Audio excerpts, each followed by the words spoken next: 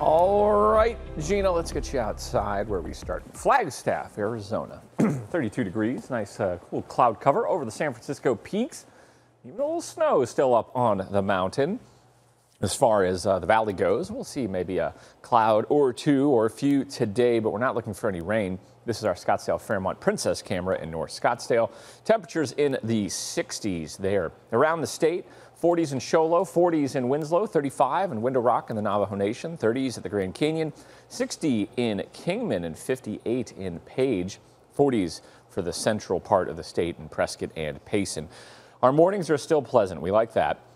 50s and 60s out there, 57 Avondale, Deer Valley 63, Mesa 61, Fountain Hills doing the same, and we're in the mid 50s in Peoria and upper 50s in Surprise. So the morning workout, not too bad, 50s now, we take it to the 70s by 10 a.m. We will get to about 85 at noon, so starting to warm things up, but a nice cool start. As far as highs around the country go, 95 is what we're aiming for, mid-70s in LA, Salt Lake City 57, 82 Albuquerque, 86 in Dallas. And look at the difference in temperature here. We have temperatures in the upper 50s in Kansas City. Then you hop on the other side of the cold front and we're approaching 90 in Louisville.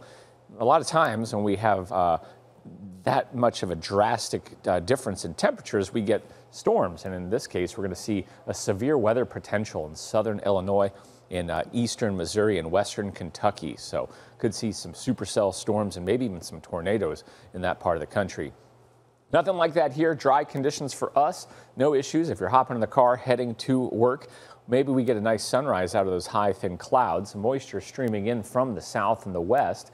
We don't have enough of it, and we don't have a lifting mechanism to get that moisture up into the air where it cools, condenses, and brings us rain. So we're looking for dry conditions today. This is the bullseye for severe weather you can see right there. If you have family in this part of the country, maybe give them a text today and make sure that they're watching their favorite meteorologist to stay safe with that severe weather. Here's the clouds. You can see that over the state, these are going to be high, thin clouds. Not really going to be a gloomy day today. We will stay warm as well with those temperatures in the mid-90s. Clearing the clouds for Friday. Saturday will bring a few more in, but we're still looking at a lot of sunshine.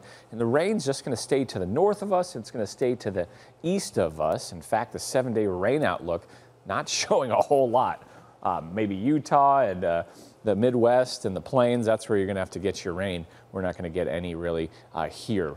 May is one of our driest months. Late April, pretty darn dry too. Not a lot of wind expected for today. That's good news. As far as highs go, we'll be in the upper 80s in places like Safford and Thatcher, Douglas 89, Sierra Vista 86. How about 80 in Concho, Holbrook 83, Kayenta 77, Window Rock 73. Up in Flagstaff, we're going to be in the 60s, 72 at the Grand Canyon, Prescott Valley 76 degrees, in Cottonwood at 85. 95 today, 96 tomorrow. Saturday 60s when you get up in the morning, 94 for the high. Sunday 68 when you get up, and then a high of 98. That is going to be pretty warm.